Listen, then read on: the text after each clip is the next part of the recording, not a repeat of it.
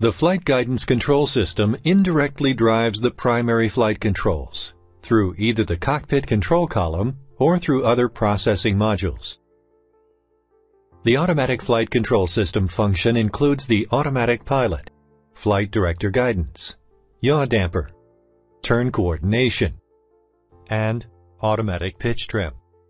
Flight director guidance provides lateral, roll, and vertical, flight path angle, flight director modes, integrated with the FMS or manually commanded by the flight crew. Flight director guidance may be coupled or uncoupled to the autopilot. Turn coordination and yaw damping, Dutch roll damping, indirectly provide commands to the rudder control surface and function independently of the automatic pilot and flight guidance system. The automatic pitch trim capability is coupled to the autopilot and indirectly provides trim commands to the elevator control surface. The thrust management system consists of the electronic thrust trim system, thrust rating selection, and the automatic throttle. The electronic thrust trim system controls the fine-tuning of the automatic throttle, provides in-one command synchronization, and passes engine synchronization commands to the FADEC. The electronic thrust trim system is coupled to the automatic throttle. In other words, the electronic thrust trim system is disabled when the automatic throttle is disengaged. The thrust rating selection computes the active engine rating for the current phase of flight and for display on the ICUS. The thrust rating selection operates independently of the automatic throttle. The automatic throttle system automatically positions the throttle levers to control the airplane's thrust throughout the flight regime.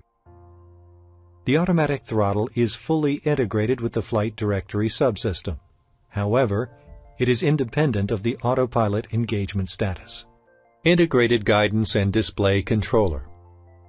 The Integrated Guidance and Display Controller, also known as the Guidance Display Control Panel, GP, provides the means for selection or deselection of the following FGCS functions: lateral guidance, AFCS management, speed control, and vertical guidance. Flight director guidance. The flight director guidance system computes flight guidance commands for presentation to the pilots on the flight mode annunciator, FMA, section. The flight director commands selected on the guidance panel are computed using the PFD source. Only one vertical mode and one lateral mode may be active at a time. Up to 2 vertical modes and 1 lateral mode may be armed at one time. Modes are engaged via a push button and are disengaged by the successive push of the same button. Selecting FD off, labeled FD, on the guidance panel removes the flight director command bars from the non-coupled side of the PFD, if the automatic pilot is engaged. The lateral guidance section of the guidance panel has the following function controls: approach button, APP, navigation button, NAV, low bank, automatic button, bank, heading button, HDG, heading select knob, HDG SEL, push to synchronize button, push sync, in the middle of heading select knob. Push the approach button to arm the approach mode for CAT 1-2 as appropriate. Push the lateral navigation button to activate the lateral navigation mode. Push the low bank auto bank button to select the bank angle limit that will be used by the FGCS. The bank selection can be either a limit that is automatically selected, auto bank, or a fixed value, low bank. Push the heading button to activate the heading mode. The pre-selected heading target will become the active heading. Turn the heading select knob to manually select or pre-select the heading to be used for the FGCS. The Heading Select knob contains a Push to Sync button in the center.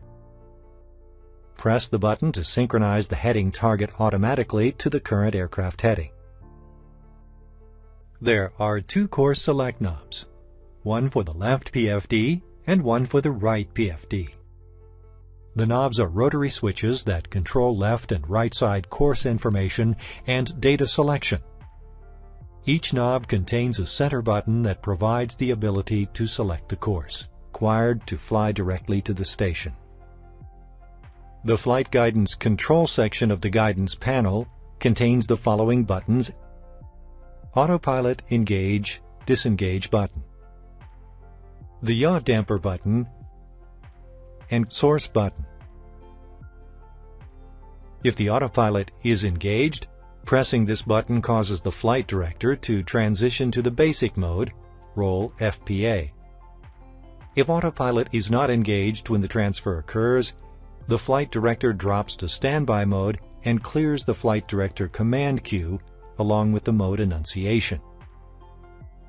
The PFD data used by the FGCS and transferred by pressing SRC button includes Short-Range Navigation Source, VOR, Localizer 1, VOR, Localizer 2, Baro-Corrected Altitude, FMS Source, FMS 1, FMS 2, Speed Controls. The Speed Control section of the guidance panel contains the following: the Auto Throttle Engage-Disengage button, the Speed Select knob, the Indicated Airspeed Mach Push to Change button, located within the Speed knob, and the manual FMS Speed Selector, which is also part of the Speed knob. The Automatic Throttle button is used to arm and disengage the auto throttle. The automatic throttle enunciation will be displayed on the FMA when the auto throttle is engaged. The outer speed selector knob has two positions. The FMS position is used to select the FMS speed target. The manual position is used to activate the manual speed target. The inner speed selector knob is used for manual selection of the target speed along with the speed target bug. Turning the knob clockwise increases the speed, and turning the knob counterclockwise decreases the speed. The Calibrated Airspeed Mach Push to Change button is used to toggle between Calibrated Airspeed Control and Mach Control.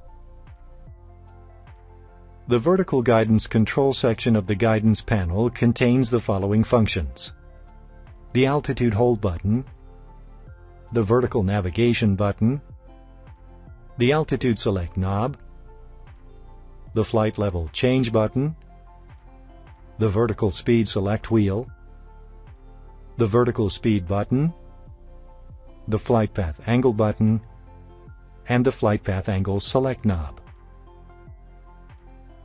The VNAV button activates the interception and tracking of the vertical navigation path, according to the FMS request. The Alt Selector knob selects the desired altitude. Clockwise rotation increases the altitude target, and counterclockwise rotation decreases the altitude target. A button in the center of the Alt Select Selector knob provides the selected altitude to be displayed in meters above the normal Alt window and above the Alt Preselect window on the PFD. Push the Altitude Hold button to activate the Altitude Hold mode. Alt will be displayed on the FMA. If the Altitude Hold mode was active prior to the button activation, the Altitude Hold mode transitions to FPA mode.